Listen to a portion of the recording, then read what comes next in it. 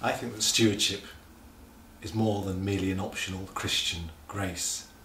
I love the idea of God taking control of my life. It's not I who live, but it's Christ who lives in me.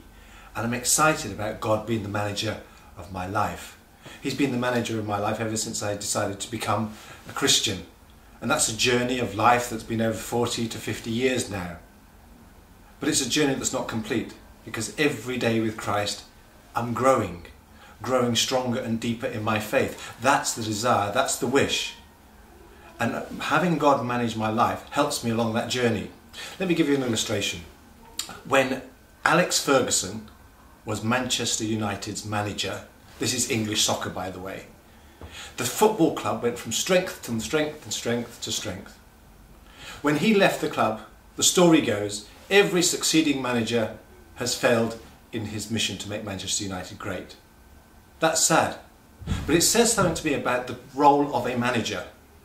And I'm simply saying, as I understand Christian stewardship, with God as our manager, life is good.